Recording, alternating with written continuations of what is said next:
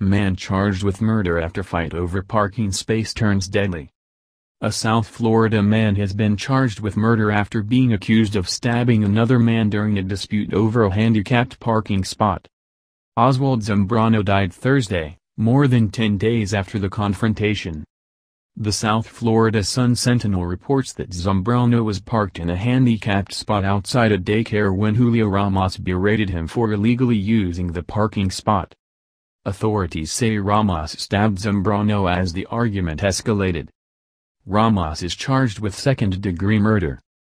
Another death from a dispute over a handicapped parking spot across the state has put a renewed focus on Florida's Stand Your Ground law. In Clearwater, Florida, a white man who shot an unarmed black man has not been arrested as authorities determine whether the self-defense law gives him immunity from prosecution.